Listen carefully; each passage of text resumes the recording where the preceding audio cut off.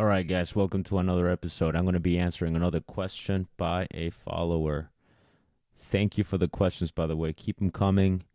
I love the questions, they're awesome. Gives me an opportunity to give you more content. So, if you have any questions, feel free to ask. If you want anything a little bit more detailed, you can do that too. Just give me some of the details so that I can give you as much info from my experience as I can. Okay, so this question comes from Mona Tobias. She's a good friend too, really nice person. I know her personally. And the question here is, it's a little bit of a paragraph, but it does have one fundamental question that I'm going to get to here in a second. Before I get to it, make sure you check out my book, The Decoy Book by William Garrido. Check out my other two books as well. I have Dog Myths, some myth about dogs debunked, and info every dog trainer should know. Just released the Decoy book, and I have another book right now on its way out. I'm currently working with the editor, and we're going to be bringing it to fruition here in a little bit. So stay tuned to that one. It's going to be on Amazon. If you just search my name, William Garrido, Garrido, you should see that fourth one here pretty soon too. All right, now to the question. Question is, how do you address dog owners, so pet owners, when you see them and you see there's going to be a problem? So I never give my opinion unless asked. This is still her question. Never give my opinion unless asked.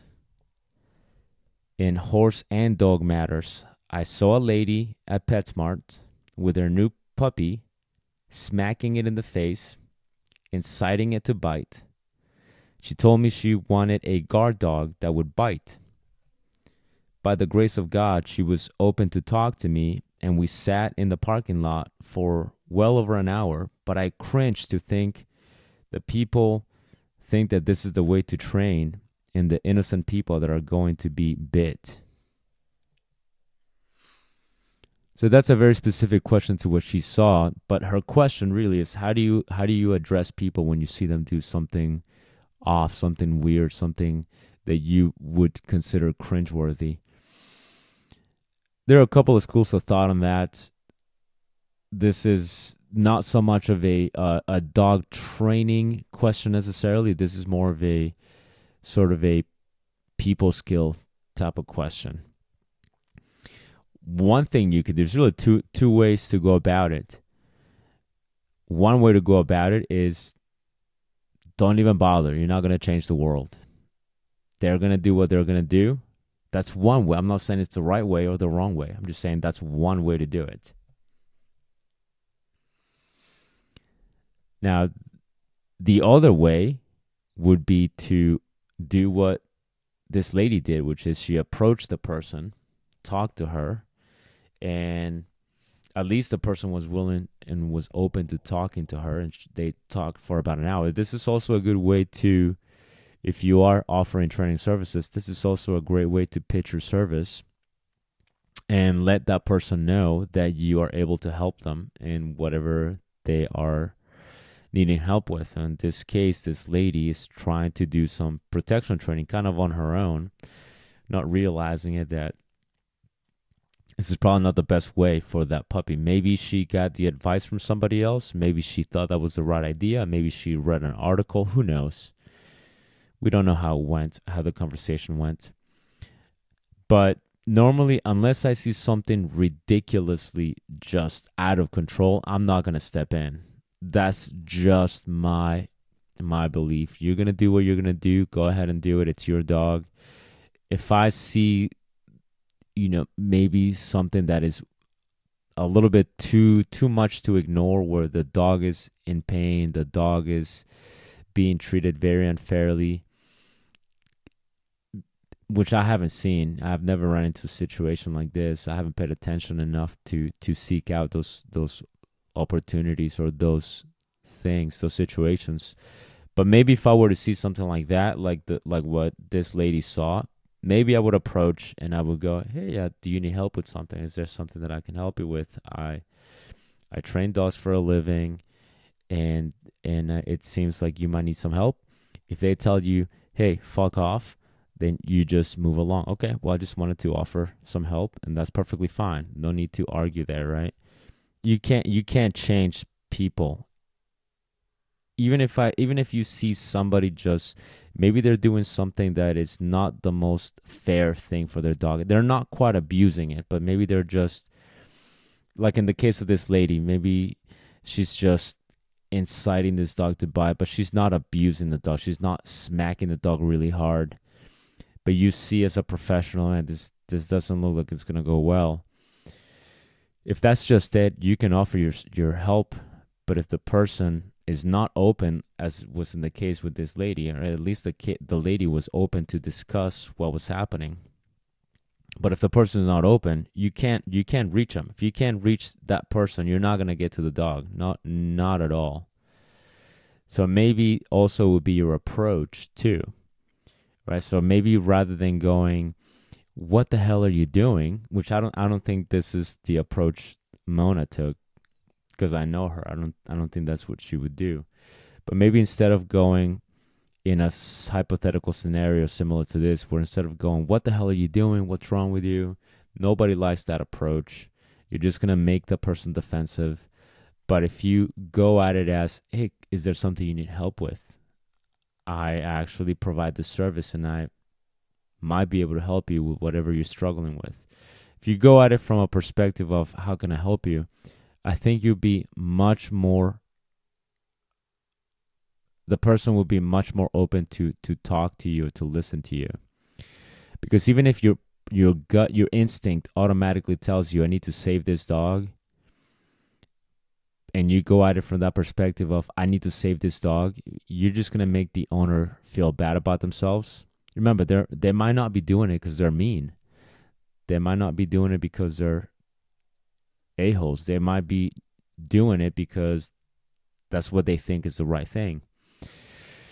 So you're not going to reach the dog. You're not going to be able to help the dog unless you empathize with the owner, unless you let the owner know, "I am on your side. I want to help you with this." Because the second you try to get on the dog's side and save that dog, the owner's just going to lock right up. You're going to encounter a lot of resistance, especially since you're offering unsolicited advice. People don't like that. So I can't say that I myself have noticed something that to that extent where I go, "Oh my God, I need to step in."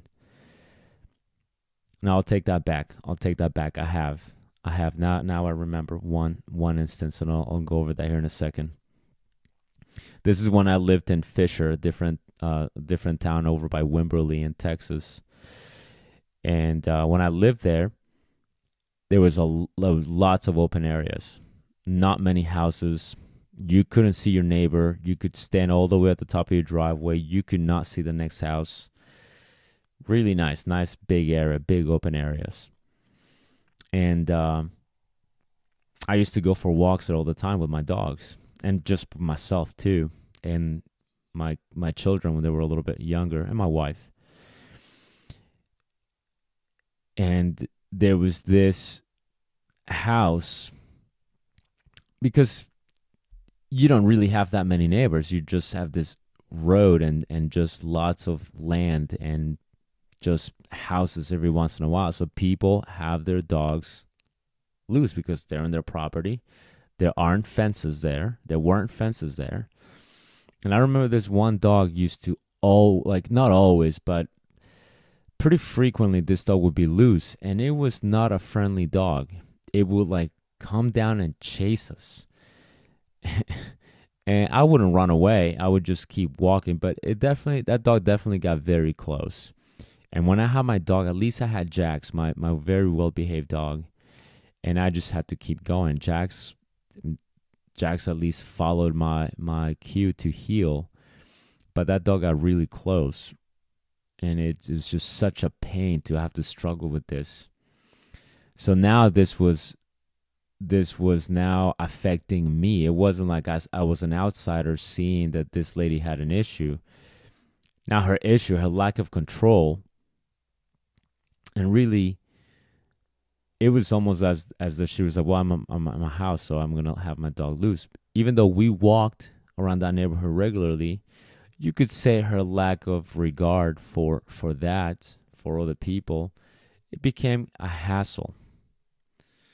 Especially since she didn't have a fence, she had no control over her dog, nothing. This just happened frequently enough where this wasn't me looking from the outside. This was affecting me. I was part of this problem. So this is slightly different because I was the recipient of her lack of responsibility. So I wrote her a letter. I wrote her a letter, and it was a very polite letter. I didn't go to her house because, again, it's not like you just walk to the front door and knock on the door. I would have had to like go into her property, climb up the hill, just not something you do when somebody has a pretty big front yard that is part of the property. It's not like you're just in an urban area with just a few steps and you're at the front door. So I sent her the letter rather than talking to her. I didn't have her phone number or anything. And in the letter, I was furious every time. I was just so upset that this lady had no regard. And she was very lackadaisical about it because her dog always came close but never made contact. And if my dog was out of control, if my dog responded to this dog, I would have had to deal with a dog fight. But because Jax is very well trained, I never had to deal with that. So Jax would get all flustered too, but he stayed on the heel. If Jax had been green, especially being the type of dog he is, I would have had to deal with the dog fight between Jax and this very large dog. So it would have been a mess, and that just upset me that she was too lackadaisical about it. So I sent her a letter, and in the letter I was very polite, and I told her, I don't remember exactly what I wrote on there, but I know I told her the dangers of having her dog just loose without control, that it could instigate a fight, that I just kind of gave her worst case scenarios of what could happen. But I ended it with, I want to help you out. I train dogs, and I would like to, and I offer her this. I would love to do a consultation for you. And my point here, or my aim here, was not to get a client. That was not what I wanted. It wasn't my goal. My goal was to really try to help this lady out. It upset me, but I made it into, I need to have compassion for this lady and for this dog. So I wrote her the letter, and I told her, I was upset about it, but I told her, how about this? Let me offer you a consultation. Let me ask you some questions about your dog, and I will come up with a plan to help you and your dog out. And I said, I'll do this at no charge, or I'll even go to your house, and we will just do it that way. I want to make sure that you and your dog are taken care of. So I did that, and I helped the lady out. I didn't charge her anything. I gave her some tips. I helped her out. And she was actually a nice lady. She just was misinformed. So that would be about the only time where I stepped in. But aside from that, I've never seen anything crazy. This one involved me. So I felt like I had to do something about it. But aside from that, do you guys see situations like this where you see crazy stuff that you feel like, oh man, I feel like I need to step in. If I don't step in, something bad's about to happen, like in the case with Mona? If that's the case, let me know. Let me know what you experienced. Let me know what you saw, what you did. I would love to hear what things you saw and how you approached it, because I just don't see too many of those things. I just haven't, at least not to my recollection, except for this one that I just told you about. But it was because it involved me. Maybe I just don't see that many. I don't see people doing that, or I just don't pay attention, or I'm just not there when it happens. But anyway, let me know. Mona, thank you very much for that question. I'd say take those 2 steps. Either leave it alone, or use it as an opportunity to get clients. If this is something you guys do for a living, obviously it doesn't hurt to assist that person, at least give them your business card and let them know that you can help them. All right, till the next episode, thank you very much for tuning in, and thank you for the question, Mona, and I'll talk to you guys later.